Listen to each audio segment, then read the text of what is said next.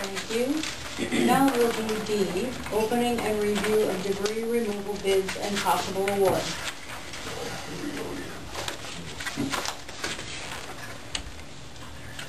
Did you get any?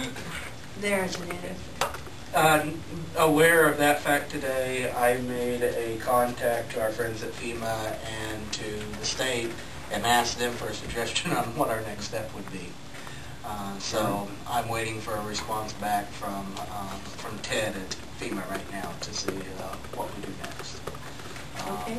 Barney?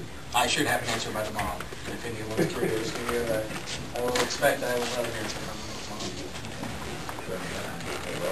We did. It's a shame that the lightning hit this building and not the pile. I did ask if we could do it in-house. I was asking Adam if we could do it in-house, and if we did that, if we could save the mulch and use it ourselves, and the answer to that was yes, and that he thought FEMA would pay that. Variable grinder, that'd be... We probably have to It's rent. definitely not the ideal circumstance. And that thing's packed in there tight.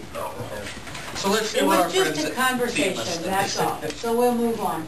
Let me, I can contact DNR Forestry, and I'll see if they would have a list of people that would do that, and maybe we could give them a call and do something. I'll get that done for the next meeting.